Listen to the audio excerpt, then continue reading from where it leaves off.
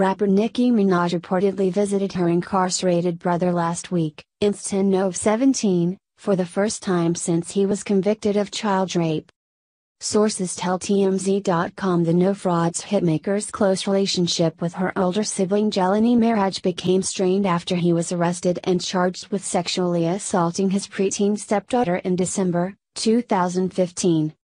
He denied the allegations, but went on trial in New York in October 17, and was found guilty of predatory sexual assault against a child and endangering the welfare of a child on 9 November 17.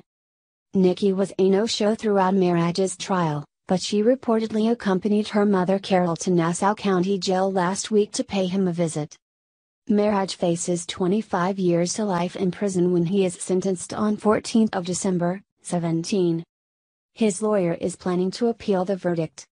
During the trial, the defense claimed the girl's mother, Jelani's estranged wife Jacqueline Robinson, set him up as part of a $25 million, £19 million, extortion plot, just 4 months after they tied the knot in a lavish wedding paid for by Nicki.